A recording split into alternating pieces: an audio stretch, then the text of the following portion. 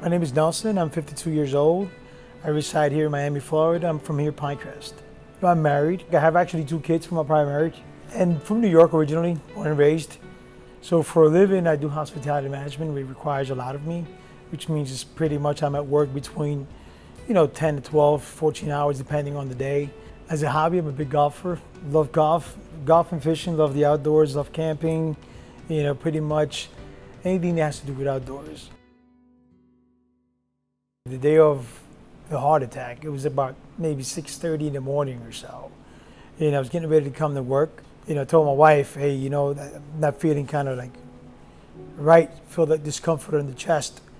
So right away, I kind of knew. I was like, hey, honestly, I'm gonna die. I feel like I'm having a heart attack. That was literally my words to her. Dial 911 because I'm having a heart attack.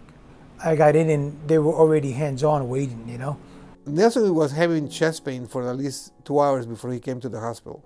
At arrival, he was having an anterior wall myocardial infarction, meaning that the artery to the front of the heart was closing down. As a matter of fact, he arrested in the emergency room and we had to resuscitate him. He had a ventricular fibrillation. And we took him to the cardiac catheterization immediately. Because we know that the best therapy for patients like him is opening the artery, opening the main highway, put it that way. And that's exactly what we did. We kind of neglect everything. You get caught up in the whirlwind, you neglect yourself,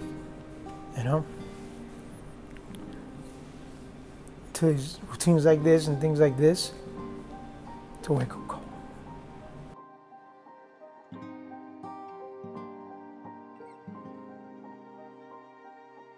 I think overall there was a quick response into the hospital, the EMS, as soon as you got there. From there, being treated, it was amazing. Our goal is to treat patients who come with heart attacks and get the artery open within 60 minutes. It's actually 2 lesions and involve the branch and the main vessel. First, we put a balloon with 2 wires, wire, balloon, opening the artery, get flow across. Then we put a stent. Once we get flow, we put a stent to cover this.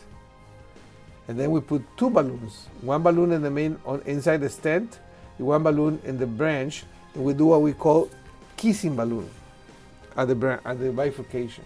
This is the final result after stenting the LAD and ballooning and kiss ballooning the diagonal. You have TIMI flow 3 in both, but you don't have any blush in the muscle.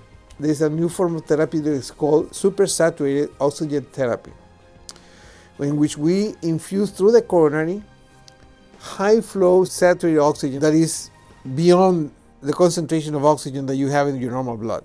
We do that for an hour. And now, look at this. Now you start seeing blush. Microcirculation improved dramatically. He was the perfect candidate for this. So we used it, we did it. We were the first in Florida. One of the largest number of cases in the United States. And the patient did fantastically. 3 days later, the muscle of the heart was almost completely normal. I feel great. Again, I've lost, 34 pounds. When I walked in here, I was 210 pounds. But now, I'm able to actually jog, where before I wasn't. I'm doing 2 to 3 miles, 5 times a week. I incorporated totally different, routine for my way of eating.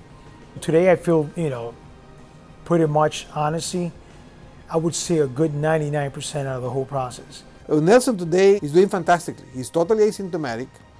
His muscle has almost completely recovered, and he has a normal life. Considering the way I was, this was like a family away from home, We are at the forefront of technology and the forefront of innovation, and we can provide the ultimate care.